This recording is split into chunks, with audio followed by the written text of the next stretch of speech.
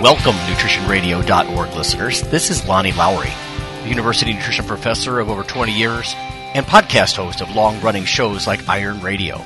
Come on in. Hey, everybody. Welcome to another issue of Iron Radio. Episode of Iron Radio. Old habits die hard. Anyway, today we have Sean and Gaby Fairbanks again, experienced lifters. We're going to talk about 4 topics here. In the beginning, we have wearable technology and their perspective and a little bit of review on that. Then we're going to talk about the science, if you will, of NSAIDs, non-steroidal anti-inflammatory drugs, so aspirin versus ibuprofen in particular. Then we have a weight gain tip, and we're talking about the struggles of lean weight gain with Sean and Gaby. And finally, a recipe that kind of goes with that topic of weight gain, and it's a no-bake cookie. Now, having said that, who am I? If you're just tuning in, I've been an exercise physiology and nutrition professor for about 20 years. Former competitive bodybuilder, that kind of thing. I can food industry. How about you guys? Sean, you want to go? Yeah, Sean Fairbanks. Been a professional tattoo artist for 28 years.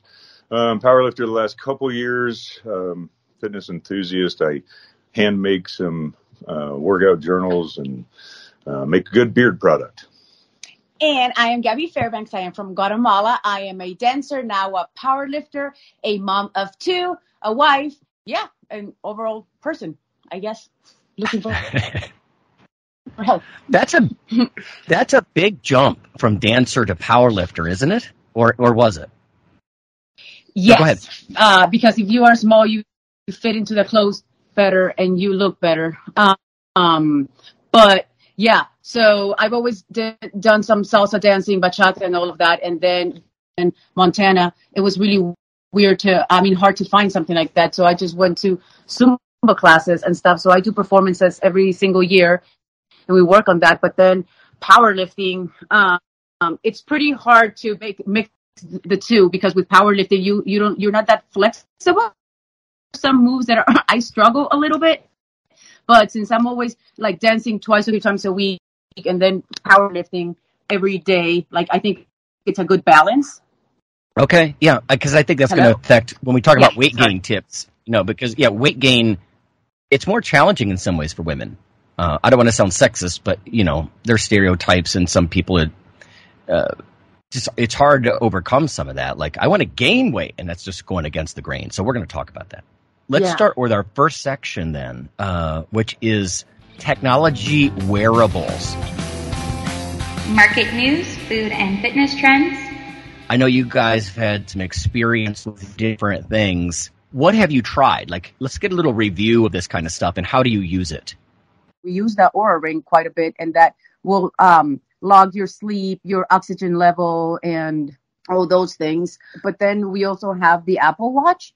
So it's kind of nice because sometimes you can encourage people, and whenever you know that when you're sharing information and somebody finishes a workout, you have the option to reply to their workout and say, oh, good job, and oh, keep going, and oh, I see you did so good.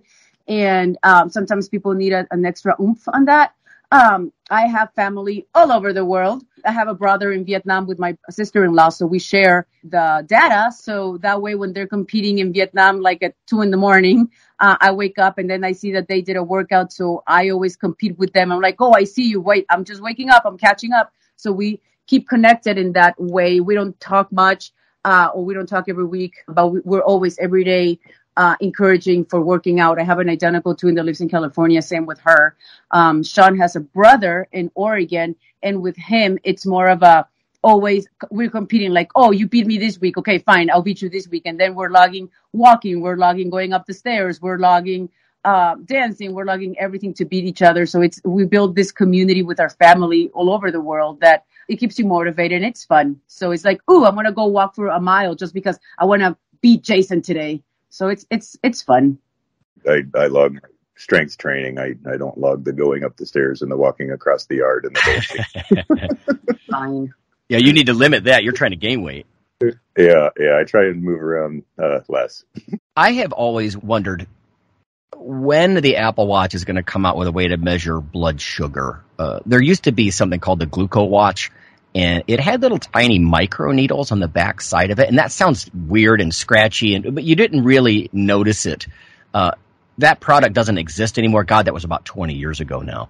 But I've always thought if they can find a way, a clever engineering way to measure the glucose, maybe in your interstitial fluid, just beneath your skin, and somehow extrapolate that to blood sugar. I know that they do have different watches now that will look at your blood sugar.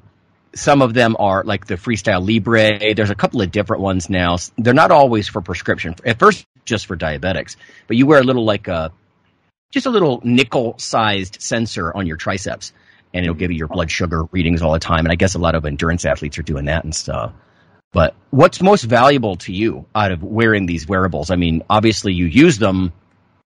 Is it the sleep? Is it like heart rate variability for overtraining purposes or whatever? Like, what's good about the different devices? Well, so to be completely honest with the heart rate variability, I mean, I listen to you guys talk about it a lot. Mike Nelson talks about it a lot, and I'm actually not quite to the section of his course about what to do with that information. But no, I track my sleep. I'm most interested to see how much I slept. You start wearing something that's tracking your sleep, and you realize that even though you're in bed for 9 hours, you only slept for 7, and it explains quite a bit on how you feel the next day. With the watch, tracking the exercises, I like to be able to record my heart rate throughout the session, how long it took. When we go on walks, when we go on runs, well, I don't run, but when we go on walks, hikes and things like that, it's nice to see, how far you went, what your heart rate did when you were doing all that, and that sort of thing. We've got an older Apple Watch. I mean, we don't have the newest version by any means. My brother does. But it just being able to track those things. I know I've got some friends that wear Fitbits for tracking their steps and their heart rate and stuff. But for me, yeah, I like being able to just see what my heart rate did throughout the session, how quickly it kind of came back down after training, and then keeping a running log on how long I was working out and that sort of thing. And, the little bit of kind of competition or, notifications of the other friends and family that we have that wear them, letting us know that they've finished a workout, they've done something. Yeah. For me, that comes, it's good to have the information, but for me, that's second. I don't get to see my family ever. So for me, I know what they're doing. I not keep tabs on them, but I know that they're working out. I know that we're together. We don't have time to sit down just because of the time change, and they're all over like at the other side of the world. We don't have time to sit down and have a conversation. But yeah. I know that my brother will like, hey, good job, Goober. You worked out today. Yay. And then I'm like, oh, you didn't work out today. So at least we're connected in that way. So I do it just to keep close with my family, because otherwise I wouldn't even know what they're doing. But with that, we can set a little like, oh, I ran today, and then my heart level, because there's an option that you can send how your heart level is going, like the beating. So you can just send that, and I just feel them closer when they're so far away, because otherwise I wouldn't. So I do that for that part mostly. That's kind of fun. Stuff is second. I just do it to stay together, I guess. It's just different from email. Hey, how are you doing in general? Like, it's something to kind of focus on that you can do with them in a virtual way. The social side that's interesting to me. Yeah, I've always been so solo in the way I do the training and stuff, but I can see that, like logging food or missing workouts or whatever you're doing, just getting a little bit of like social support. That's got to be a big deal. Yeah, Sean, like he said, he does it for the not the logic, but the intelligent part of it. And like, ooh, I'm tracking my sleep. Ooh, let's look at this. And I do it like, my brother did not work out today. Okay. Right. Competitive. Right. Yeah. I saw, I think it might have been on the Science Friday podcast a couple of years ago. One of the things as we head into an age of AI especially is the privacy issue. I think they're going to have to be real careful with these wearable technologies, because it's one thing to let your family know this stuff. It's another thing looking forward for insurance companies to say, oh, you're not working out, we're going to raise your rates. You know what I'm saying? For like health insurance. And so they're going to have to make sure that they keep this stuff private, because the more wearables you have, to me, it's like having an Alexa in your house. Is that the government listening to you? I don't want to sound like conspiracy theorist, but you get all these ads.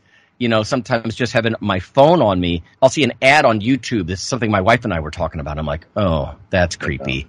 Yeah. And I don't really want them saying, oh, Lonnie, your heart rate variability is high, you're stressed, or you got higher blood pressure or blood sugar. I mean, looking down the road, if they start doing that stuff better, and then we're going to raise your rates, because I mean, there's a local hospital chain here, like they'll fire you if you have nicotine in your blood, or cotinine, the metabolite of it, and that kind of, and it makes you wonder, like, how much control, like you guys you have your own business, so you're immune to some of that, I imagine. But yeah, that's looking down the road. It's like, it's great to have all this information. Let's just make sure it's just ours, that it stays with us. Yeah, I agree. It was just kind of a disturbing episode. I think it was one of those almost scary things they were doing just to get a rise out of people. Okay. So, yeah, wearables are a thing. The Oura Ring, God, about 10 years ago, Mike Nelson and I, we were playing around with these headbands that you would wear, and it would show you how much, like, deep sleep you have and REM sleep and all that kind of stuff. And I did that for a while. I'm guessing that the watches, they just do it based on how many movements you have, like when you're still versus when you're moving. Is like an accelerometer. Is that how that works? I would imagine. I know the newer watches track it a little bit better. Like I said, we got like third or fourth generation watches, so they're kind of older. But when you're sleeping, I would assume that to some degree it's just watching your heart rate when your heart rate kind of stabilizes, and then the movement, and that sort of thing. I know my Oura Ring seems to also kind of track some of my sleep through how much I'm moving around, because I got a sleep test to figure out whether or not I was going to get a CPAP, which I did. And when I put the test on, I had the worst night's sleep of my life. I mean, I'm strapped to all this stuff. I'm laying on my back, which I always slept on my stomach. So I'm laying on my back. Right. I can't roll over. I'm attached to all this stuff. I'm laying there pretty much awake all night long. And the next morning, my Oura Ring says, wow, you had a great sleep. It's like, well, I didn't move, but. Right. For a reason. Yeah. So I think some of that's just going to kind of track how much you're moving around and fidgeting around. And then, also kind of watching your heart rate when it kind of settles down and stabilizes. Yeah, it is sort of remarkable how much information they can get just out of stuff like, beat to beat variability in heart rate, or how much you move when you sleep. And we're always talking about how sleep is probably, I guess, arguably the most important thing you can think about for health. And until the wearables, people didn't really monitor it well. I was guilty of that myself. Like you were saying, the next day I'm like, I'm so tired. Why am I, is it something I ate? What am I not doing? Well, maybe I slept like hell last night. And it's kind of hard to know if you don't have any data. I mean, ballpark it. But, okay. Yeah. No, that's good stuff. It's the kind of thing I think we need to look forward to, all the different things that are going to come down the pike and what can be measured. All right. Next up, we've got the NSAIDs. Breaking nutrition science.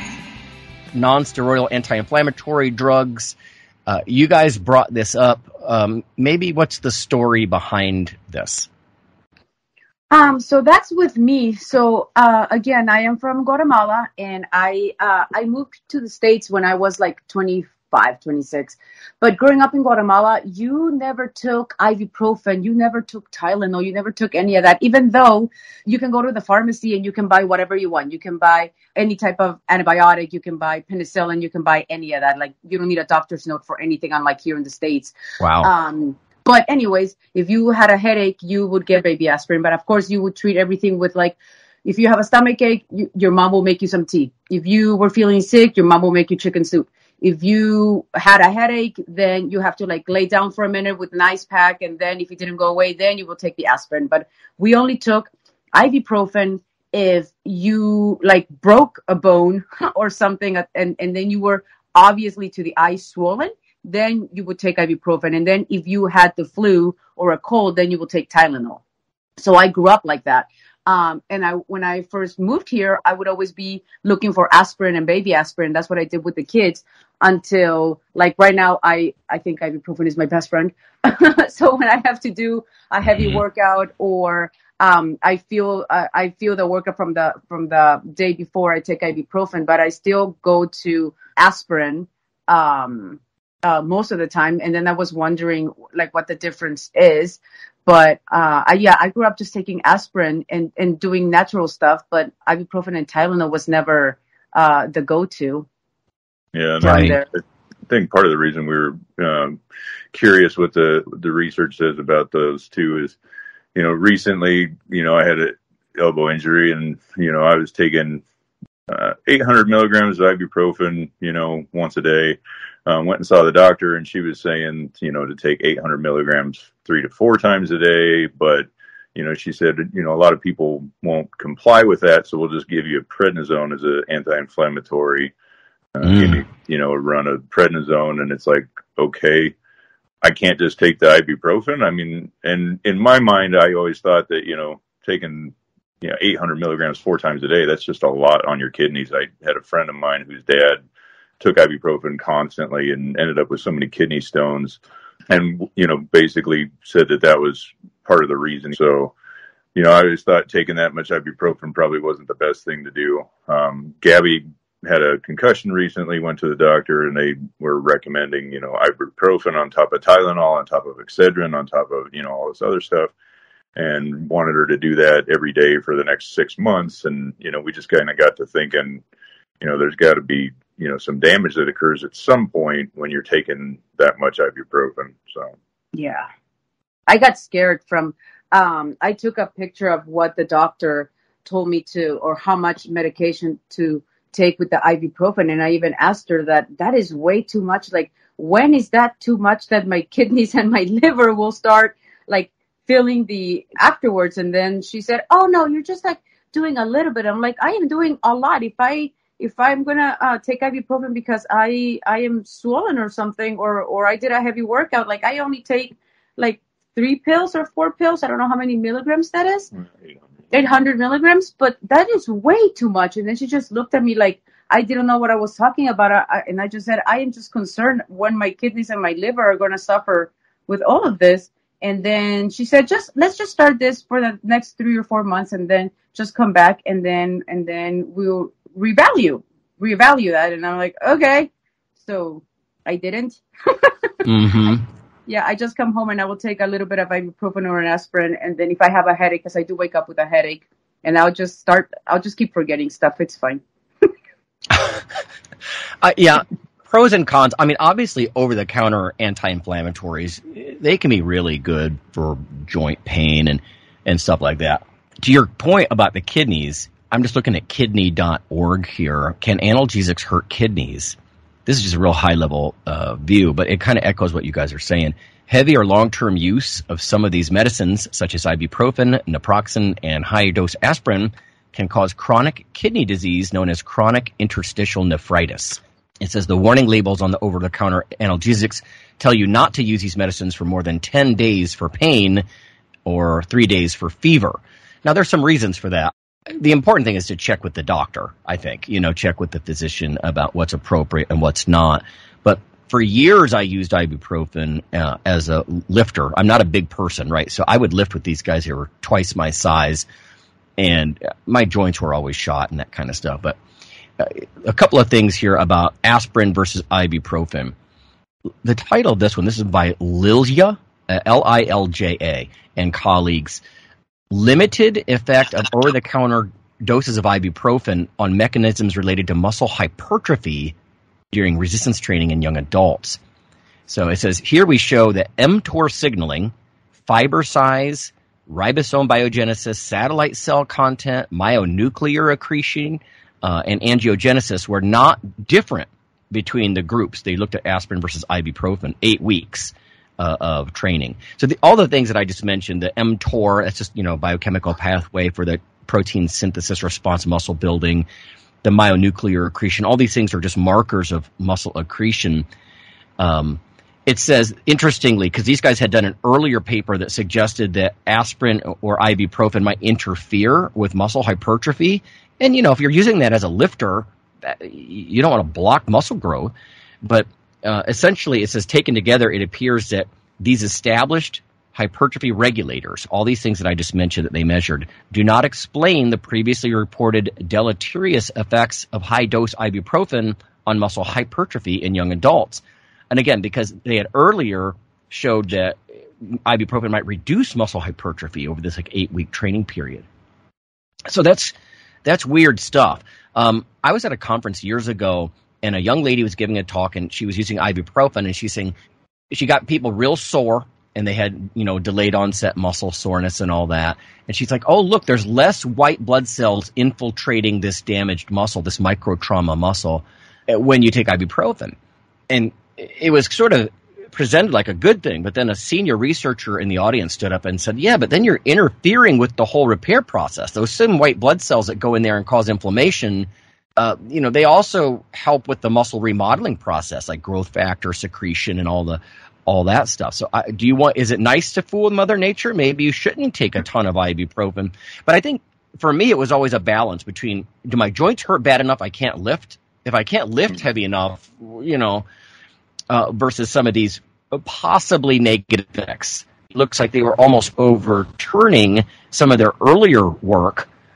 This is Journal of Applied Physiology 2023. So spanking new stuff where they're digging down as to what might be happening with this stuff. So my bias is that it seems a little up in the air as far as is it going to interfere with muscle building, but obviously it's not going to interfere. I mean, in my experience, if I can go to the gym and lift heavy.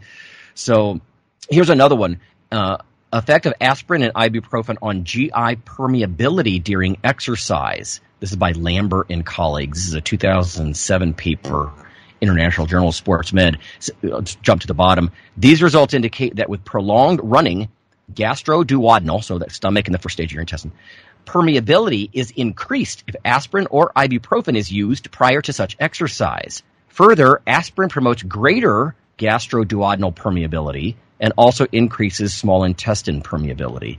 So that's interesting stuff. Obviously, you don't want too much permeability in your gut there. You get the risk of sort of a bad guy bacteria infiltrating or affecting the lining of your gut and your related blood flow and all that. But it's interesting that these things increase that. I mean, everybody knows, I think a lot of people know, that some of these NSAIDs cause some gastric bleeding, and that's just kind of a given. It's part of how they work.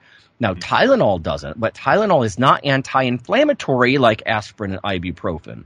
So that's the kind of thing, if you're taking it for a fever, yeah, I get it. But otherwise, yeah, I'm not a big fan. I can't tell you how many papers I have read where they look at different nutrients and if they can protect against liver or kidney damage. And what did they use to induce the liver and kidney damage? Tylenol, acetaminophen. Oh. And I'm like, oh, that's just disturbing. And I think about all this stuff like, oh, give it to your kids. And I get it. They're trying to avoid these problems that kids might get if they take aspirin in just the wrong kind of circumstance. But I'm just not a fan of Tylenol at all because it's not anti-inflammatory. It is a good point, Sean, about when it comes to ibuprofen. You got to take a higher dose typically to get that anti-inflammatory effect, right? It's not the little 200 milligram analgesic effect. It might be 800 milligrams like you were saying. The other thing that caught my eye just recently was I was reading about how everything but aspirin actually has some deleterious effects on your heart. This is a paper by Risser and colleagues, R-I-S-S-E-R, American Family Physician, 2009. Here's a quote. Although aspirin is cardioprotective, other NSAIDs can worsen congestive heart failure and can increase blood pressure, etc. So in many ways, I look at aspirin as sort of, this is my bias, but the natural, it's made from willow bark. It's nature's anti-inflammatory as opposed to ibuprofen, some of the others. But I still do turn to ibuprofen when I'm really dealing with inflammation and that kind of stuff. And I mean, I am not a physician, right? So all I can do is talk about my personal experience with this stuff. But yeah, I think my bias would be that after a period of time, I might start looking at what can I do with anti-inflammatory nutrients and stuff like that. Fish oils and curcumin and all that kind of stuff. Yeah, we take fish oil pretty regularly. Every now and again you get a day or so throughout the week that you forget to take your vitamins. But no, we take fish oil, and we were taking curcumin for a while. Oh no, we were taking the turmeric, the 100 milligram turmeric. Mm-hmm. Mm-hmm. It's got black pepper in it and that. So we were taking the turmeric for a good amount of time. Those pills just, they get stuck in my throat. Yeah. So. Yeah, I think everybody's just going to have to work with their physician when they're trying to tease these things apart. Like I said, they tend to be good meds. I look at aspirin as sort of safer. I mean, back on kidney.org here, it says when taken as directed, regular aspirin does not seem to increase risk of kidney disease in people with normal kidney function. However, taking doses that are too large, more than 6 to 8 tablets a day, may temporarily or even possibly permanently reduce kidney function. But again, it seems less problematic than Tylenol for sure, or even ibuprofen. One of the things that I worry about a little bit, and before we hit the record button, everybody, I was just talking about how you stack some of these things, and a lot of them, they interfere with blood clotting. And if you do that too much, you don't want to run the risk of some kind of weird micro bleeding or something like that. So, it's the kind of thing I think it's worth bouncing off the doctor or even the physical therapist or somebody that you're working with. But aspirin seems to be the least toxic among these things. And there's only so much you can lean into that. And again, it's going to cause a certain amount of gastrointestinal bleeding. So everybody just needs to balance out potential side effects with the analgesic or the anti-inflammatory. My bias has always been go for the ones that are actually anti-inflammatory instead of like the Tylenol, which really doesn't help too much with that. Yeah. My thing, like, I know, I trust doctors. They went to school for years and years and years to know what they know, and they have a lot of patience and stuff. But when my one doctor for my concussion, when I got rear-ended, she told me to take ibuprofen, 800 milligrams 3 times a day, plus Tylenol, 3 times a day, plus Excedrin 3 times a day for up to 4 to 6 months. Yeah, that sounds like a lot. Yeah, and then she gave me the card, and then I said, this seems like way too much. When is this going to be damaging my kidney or my liver and all of that? And she goes, and then she just like looked at me blank, and I swear like 10 seconds went by. And then she said, well, it's just little doses. And I'm like, yeah, and I responded, little doses, but like 3 times a day. And then she said, well, it's only for until your headaches and your concussion feels better. And I'm like, and how long is going to take? Well, it varies from person to person. And I understand that, but I felt that was too much. And I came home and I told Sean that, I'm not doing it because I feel it's way too much. So I'm just going to, again, just be okay with forgetting stuff. I'll make notes to myself and I'll just take something for a headache in the morning, and then I'll just run with it until I get better. Maybe I'm the one that is not doing that okay, but I don't want my kidneys to suffer later. Yeah. We did an episode on Nutrition Radio back earlier this year on NAC, N-acetylcysteine, and how it might help with brain fog and brain inflammation and that kind of stuff. There were some physicians, they were using that in combination with a different medicine. But it interested me enough because I ended up with, and I don't want to bore everybody, but I ended up with some brain fog from lingering COVID kind of symptoms and stuff. And I thought, I got to try something. And there's some interesting data that they're using different, nutrients and supplements as well. Everybody's just, I'm glad that you asked your physician, hey, I'm a little concerned about this or this, instead of just blindly following everything. Yes, you respect their education and their experience, but at the same time, you got to make decisions and be part of your own healthcare, I think, as far as feedback and all that kind of stuff. Yeah. Yeah, that's one, I know it's such an individual topic. Like, are you in enough pain, joint-wise or inflammation-wise?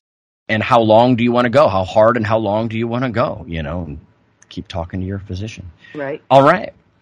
Next up, we have a changing gears big time here, but we're going to talk about weight gain tips. Weight management tips. So weight gain is something you don't hear about nearly as much in a lot of these weight management settings. It's always weight loss. I get it. Americans are way over fat in general. We're not alone in that, but we're really bad at it, probably leading the pack worldwide. But weight gain. So adding muscle tissue is what we're really talking about. Yes, you're going to add a little bit of fat when you gain muscle.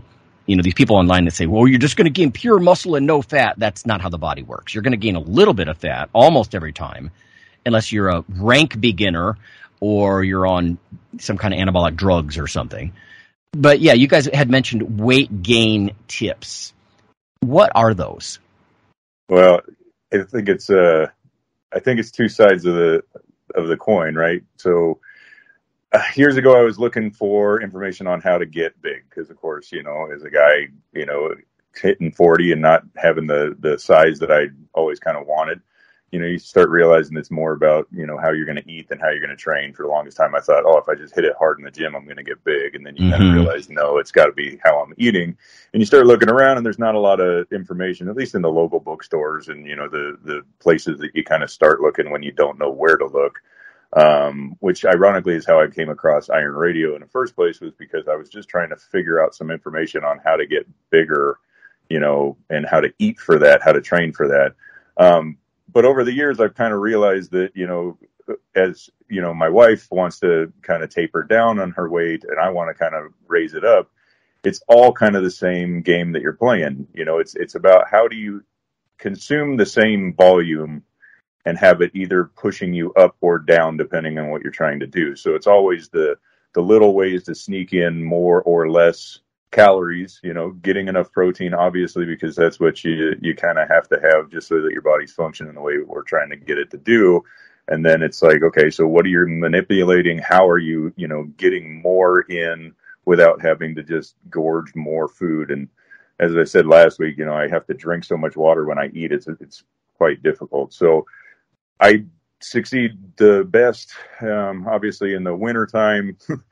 I drink, right now I have a glass of milk in the morning and a glass of milk at night. Well, as we get further into the year and eggnog becomes a thing, then I'll just replace that with eggnog. And boy, there's a lot of calories in a glass of eggnog. Oh, yeah. Yep. But of course, you can't do that year round. So, you bump that up in the wintertime and you get, quite a bit more calories by drinking the same amount of liquid.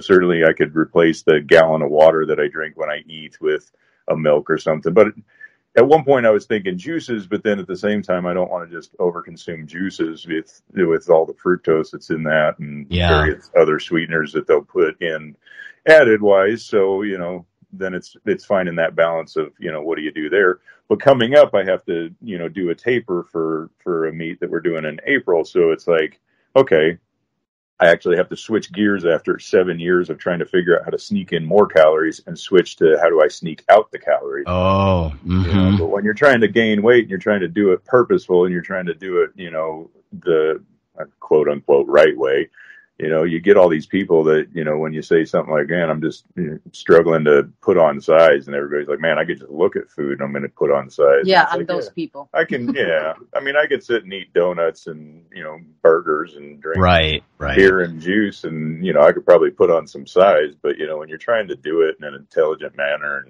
and keep it relatively, cleaner, it's definitely a struggle.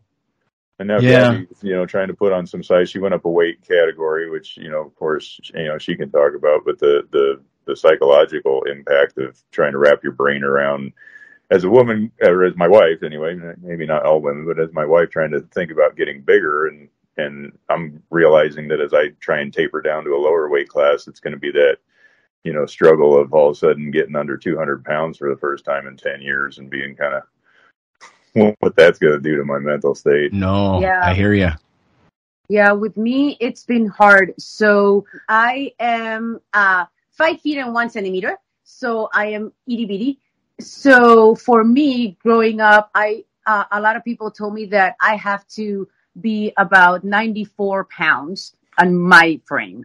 So growing up in Guatemala, I always was under that mentality. All my workouts were towards the pink weights and the purple weights and a lot of cardio, and that's all I did. So every time that I would step on the scale, before I had kids, I was between 100 pounds and 102 pounds. Then I had my daughter, she's 20 now. And then I have my son, and he's about to be 13. Before I had my son, I was lingering in that 110, 112. Of course, I was like 28 years old. But now my coach, Phil Stevens, I told him that I wanted to have like bigger quads, bigger shoulders, bigger booty, and also gain muscle and strength because of my new passion, which is powerlifting. So what do I have to do? And he said, well, you have to gain weight. And I'm like, okay. But he told me that, and I said, okay, let's do it. But I didn't comprehend the struggle that was going to come with that. That was around November, and I'm like, okay, we're going to do it. It's going to be amazing and great. So then I started stepping on the scale, and then the scale was moving from 125 to 127. And I'm like, okay, it's cool. I'm still in my 20s. That's great. And then it lingered from 128 to 131. I'm like, okay, I can still do this. It's fine. Still okay. Yeah, it's still okay. We're good. And then it went from 131 to 135. And then something clicked in my brain that in the mirrors, I just saw me as a little meatball with little arms and little legs. And it was just horrible. And I couldn't do it. And then all the tantrums that I threw at Sean, like, I mean, if he had a penny, he'd be a millionaire. It's like, I can't do it. This is too hard. I am short. Nothing fits. And my clothes were fitting just right. But nothing fits. It's terrible. Mentally, I was struggling so bad. Phil also had to walk me through saying that first you're going to put on size because, like you said, with muscle, you need the cushion of fat that comes with the muscle, and then we're going to repurpose all of that, and then you're going to look better. But there were 3 months that it was a struggle, and then I feel better. Now I'm lingering that 131, 132, and I am way bigger. My old pants don't fit, but like it's okay. It's okay. And right now I find that 2 weeks ago, my brother-in-law was visiting and we were in the gym, and then he looked at me, he said, your quads are huge. And I'm like, oh, thank you. That make you feel good. Yeah, I'm like, thank you. When before it would have been like, oh, it would have like killed me for weeks. So I can see the gains, but it's taking a while. It's funny how you get embedded, like you're supposed to fit this frame. You have to have the gap as a girl. You have to have a perky butt and a tiny waist, because otherwise you don't look healthy, which is another thing. I have several friends that I dance with, and there's one friend that you see her and she has a 6-pack. You can see all of her muscles on her shoulders, on her arms. And she's always wearing like little bra tops and all of that. And everybody always goes to her about what she's doing because she's tiny, but she doesn't have any like meat to her. So the reason you look at all of her muscles is because she has no fat. So you only have the skin surrounded that. And when they look at me, I don't look like that. But they don't come to me to tell me, Gaby, what are you doing? Because they don't want to like go out there and spend an hour at the gym every day. They don't want to like make sure that they're eating purposefully. They don't want to like give up their big coffee with whipped cream and sprinkles and honey and caramel. But they go to another girl that what she does is like isogenics or something, and that's all she drinks all day. Because that's still the beauty standard, not more weight on you or more muscle on you. That's not, sometimes it seems like it's accepted, but not really. Because all the girls want the gap and the abs, but they don't want the big legs and the booty and the shoulders or any of that.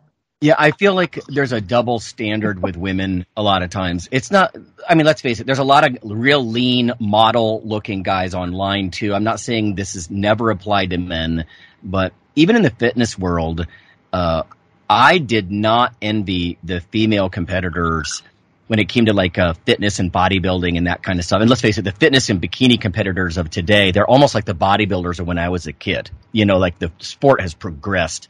But you can't be too soft or have too much body fat, but you also can't be too lean. The last person I got ready for a contest, I don't really do this typically, but we got her real lean.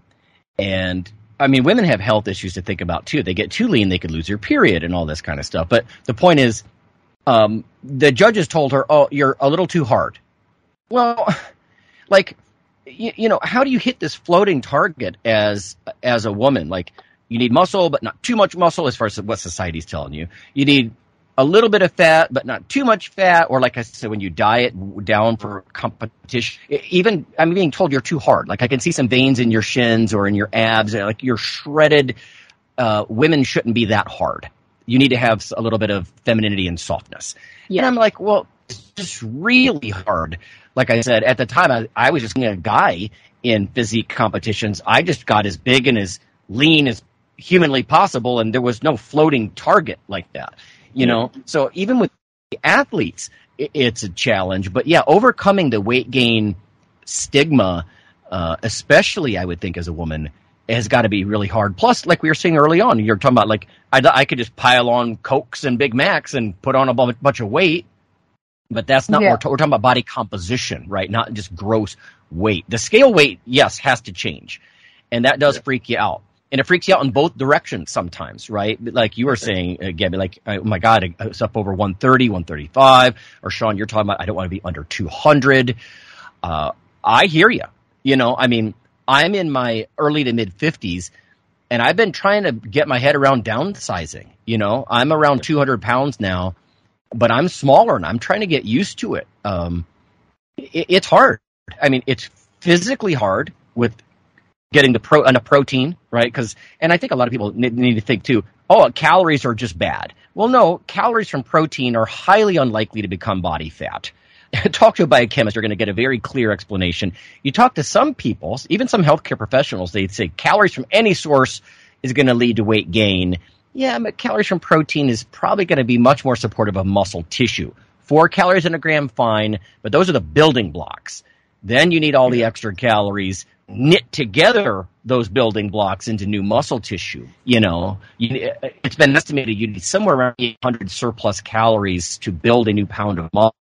And this is 1 pound. Nobody's going to see 1 pound of muscle on you. You probably wouldn't even see it until you gained 5 or 10, you know, I would think. Right. So, yeah, so there's the physical challenge of it, and then there's the psychological challenge of it.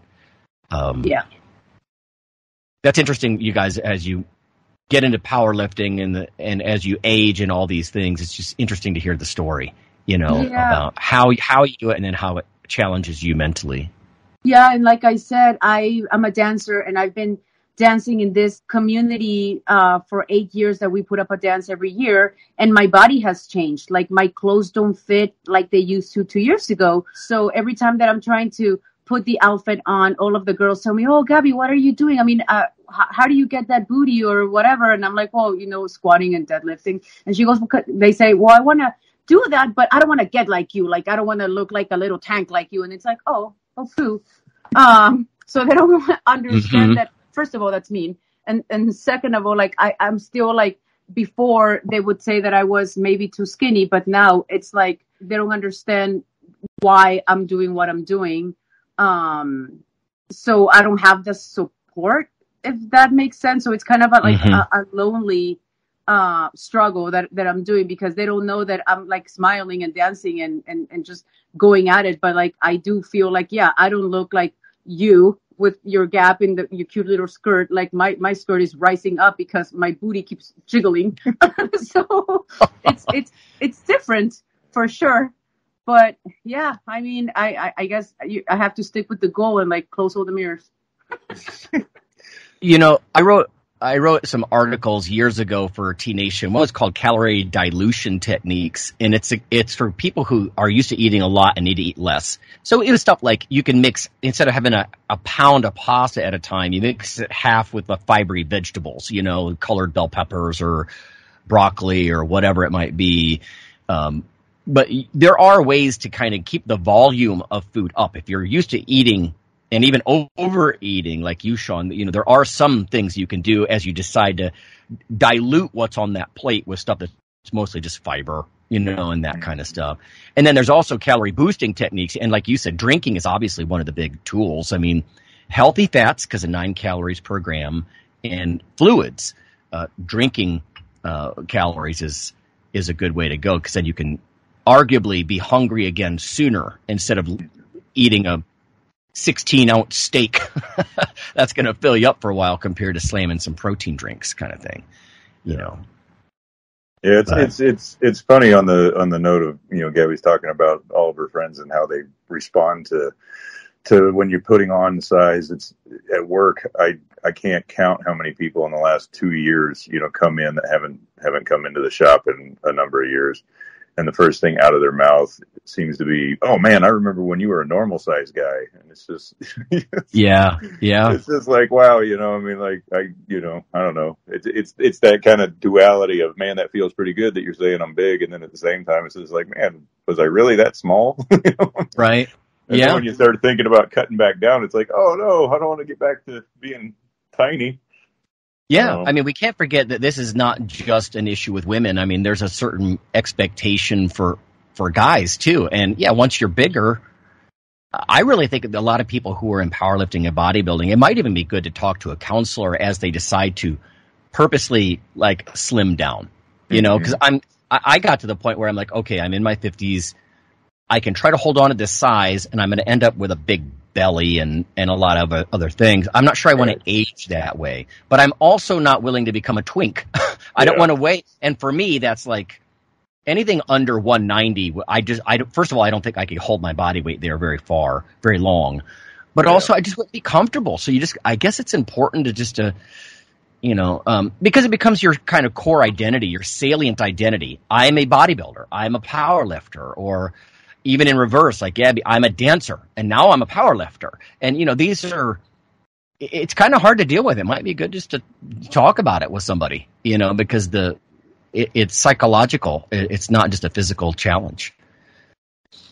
Okay, we have one last thing, and that is a recipe. So we're talking about weight gain, of course. Rant, product review, or recipes. Yeah, so growing up, my aunt had this no-bake recipe that has been passed around my family, and we ate it, growing up all the time. And at one point, you just kind of get trying to think of various recipes, like for weight gain, that you can get protein in, but you can still get calories in. And, so I was thinking about this no-bake recipe that my family's passed around, which, no-bake cookies, a couple cups of sugar, some cocoa, evaporated milk, butter, peanut butter, vanilla, some oats. And so I was thinking, well, I could up the peanut butter and I could up the oats and I could throw some whey protein in there. We did the chocolate, just because it's already got the cocoa in there. And then they're just like little, no-bake cookie pucks. I replaced some of the sugar with some honey, figuring that, didn't have to have as much sugar in the recipe. The honey seems to, rather than, your no-bake cookies kind of being crunchy, with the sugar, it kind of, they stay a little bit more gooey. So that part is a nightmare for us that don't like getting sticky hands. But yeah, it was just, you combine the sugar and the cocoa in a saucepan, you add milk and butter, you bring it to a boil over medium-high heat, let it go for a minute, throw the vanilla in, the peanut butter and the oats, and I'd mix in the protein powder, spoon it out onto a tray, and let it sit in the refrigerator. It's pretty easy to do, and like I said, just having a couple of those a day for an added little protein calorie, bar was pretty fun. We've done that a couple of times. So yeah, those are tasty. Back in the 90s, I was in grad school, and my advisor, who was a famous protein researcher, he's like, Lonnie, go over to the experimental kitchen. I need you to make protein no-bake cookies with different kinds of protein, because we were doing a study, one with whey, one with casein, one with soy, and then some of them just had, the fourth group was just carbs, essentially. It didn't have the protein. And what really struck me is the different kinds of protein that you mix in do very different things. Like in my experience, whey protein you can mix in with a recipe, and you think, I'll put in some powder, it'll dry it out, it'll thicken it up. Not so much. It kind of stays liquidy when you mix in the whey. And that's pretty different than if you use casein or soy, and that kind of stuff. But yeah, I like what you're saying about, obviously there's a certain level of cooking you're doing on the stovetop kind of deal just to get everything all together. But those are so convenient to grab and eat. And I would have done the same thing you did. Like, how can I bring the sugar down a little? And if they're weight gain, maybe you keep the starches up, like the oats, but a little less on the sugar maybe. And at the same time, it's that weird two-sided coin in your head. Like, I have to not worry too much about sugar. I'm trying to gain weight here. But at the same time, yeah, you don't want to be reckless and make it just sugar and fat. That's not going to work. So. No, yeah. I mean, so our food prep, basically, to give you an example of the day, we work out in the morning first thing. It's really the only time that we have. So we work out in the morning, and then, we'll have a shake as we're getting ready to go to work. Possibly a shake I throw a little bit of protein in my water when I go out to the gym, but and then we'll go down to the shop and kind of have a small meal or snack. Gabby likes to my chia seeds. Have her chia seeds or some oatmeal with some whey protein, which if you put it in the microwave, it's kind of like a marshmallow. It expands, and so she likes to put it in the microwave for a minute, let it expand a little bit, stir it up, do that a few times, and so it's real fluffy and increases the volume of what she's eating. But then we'll have, if I can, if the day isn't too busy, I'll generally eat twice at work and then come home and have dinner and then a shake before bed. So those protein pucks, we used to call it, because my family called the no-bake cookies chocolate uglies, and so I just called them ugly protein. But, we would basically take 2 or 3 of those to work, and I would just kind of have those in between the meals just as a nice, tasty snack. I don't have much of a sweet tooth. I like salty, and I do like, peanut butter. Mm-hmm. I mean, chocolate peanut butter, it's delicious. So just having those just kind of thrown in throughout the day is just an added thing. And again, just trying to figure out how to add some calories into the gaps in the day without, having to eat more at a meal, or, stuff in that much more volume, but just have, some little treats. So yeah, a couple of those a day, we would make the recipe and probably have 18 or so of the little ugly protein. Yeah. Bugs. Sean will eat 2 or 3 a day, and I would only eat the one because it's too good. It's too delicious. Yeah. Yeah. Well, you're also half my size. So. Yeah. Yeah, that's a discussion my wife and I have a lot. Like, you're half my size. How do we figure out the portions? And yeah. Yeah, peanut butter is great, I think, for that kind of stuff. Nuts and nut butters are great for that kind of stuff because, again, 9 calories in a gram of fat, and they're pretty high in fat, but it's healthy monounsaturated fat, and, we're not back to what you were saying earlier about, slamming Cokes and Big Macs and cakes and regular cookies and stuff. At least you're putting the protein building blocks in there and stuff, and you're getting a healthy calorie source. Yeah, I find it interesting when you start thinking about this stuff, like how do I eat the way I'm trying to eat and add the stuff, the calories in, my mind goes to nuts and, throwing an extra, tablespoon of MCT oil in my shake or something. Right. And, we have so many friends that, just that aren't really all that concerned with fitness. They don't really think about these kinds of things. And in their mind, they're like, oh, I'm going to try and lose weight. So I'm going to try and do some healthy things. And they immediately go to, so I'm going to eat, nuts and trail mix, and I'm going to switch from sodas to juice. And it's like funny because that's what I do to gain weight, Right. You're thinking, oh, these are nice, healthy options. So I'll just have trail mix and juice. And then that way it's better than what I'm doing. It's like, I don't know why I'm not losing weight. Like, wow. So we could probably do a whole section on misinformed diet foods. The way the general public will think these are good for dieting, and I want to lean down. You're like, I'm not sure that's a good choice. Okay, yeah. But the average Joe thinks that. Yeah. Well, I mean, I think they're taking a step in the right direction because they're trying to go more of a, maybe a Whole Foods type direction. But it's just it's funny because people don't really. I mean, I talk to my parents all the time. My mom, when she's trying to, she's there's nothing to her, but she feels like she's got too much of a belly and she wants to lose weight. So she immediately goes to, now I'm just going to drink cabbage soup for the next 2 weeks. It's like, Mom, you need calories coming in. Extreme. Yeah. I mean, it's just one way or the other, everybody's default is I'm just going to stop eating. And it's like, it's not going to help. Right. Yeah. Another thing that I did just to help weight gain, I got the Costco size mixed nuts and I kept it in my car. And whenever I was in a stoplight or something, I would grab a handful of those nuts. They're so delicious. But you have like a handful of the mixed nuts, especially with the macadamians and all of that. You're easily like munching on like 900 calories by the time you leave your house and came back. Yep. That's a lot of calories. And you always think that your healthy snack is a trail mix with like the raisins and the nuts and all of that. But that has so many calories that you don't realize. So, I mean, I had to take that out of my cart. It's not there anymore. But, it served its purpose. But that was one of the things that helped me put on some size, like the nuts that a lot of people like, I'm just going to go on a hike and take a box of nuts because that's healthy. But like you're putting like, it's, like 1,000 calories on that. The calories do add up quick. Yeah. What we found is, for me, if I'm trying to, put on size, it's just better for me to just have an open container of nuts in the car and just munch them as I'm driving. That's right. With Gaby, we're doing that, and it's just like, oh man, I don't understand why my weight is not doing what I want it to. And it's like, well, maybe it's better for you if we actually measure out portions, and then you have a portion in the car, because that, just grabbing them and going, like you can end up eating way more than you think you're eating, and, when it's reckless weight gain, it's just, I don't care. I need the calories, then it's fine. Just kind of sit and munch and keep going. Yeah. But when you're trying to either stay at a weight stable or, possibly stay within a weight class, then it's like, well, now we're going to have to actually portion things out so you have some idea of what you're eating. Yeah.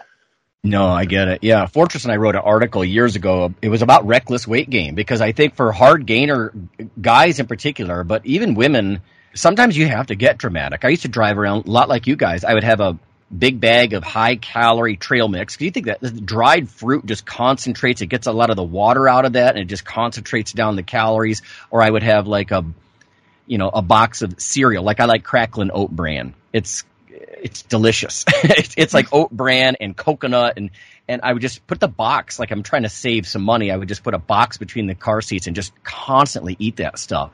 Because at some point you're going to literally tip the scale and start gaining weight when you start going kind of with the reckless weight gain. But I can also see what you're saying about, if you want to control the pace, you might have to portion control something like that, because dried fruits and especially nuts, that can add up really, really quick.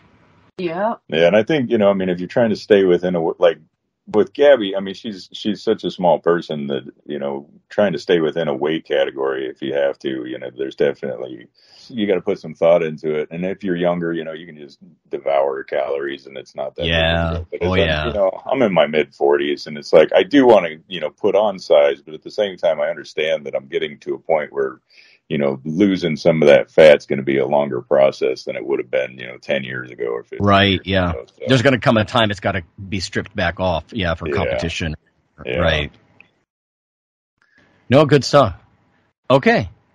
All right, well, everybody, we talked about wearable tech. We talked about non-steroidal inflammatory meds. We talked about weight gain quite a bit and the challenges of that. And it really needs addressed. There's a lot of people that need to gain the right kind of weight. And then, obviously, the no-bake cookies. Good stuff. Well, thanks, you guys. Yay!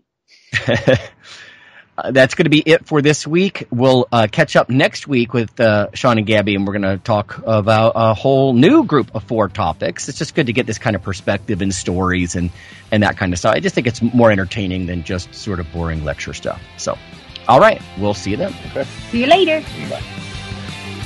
The NutritionRadio.org podcast is for informational purposes only. If you're interested in starting a diet or exercise program, check with your physician, nutritionist, or qualified exercise physiologist in order to make the progress that you need.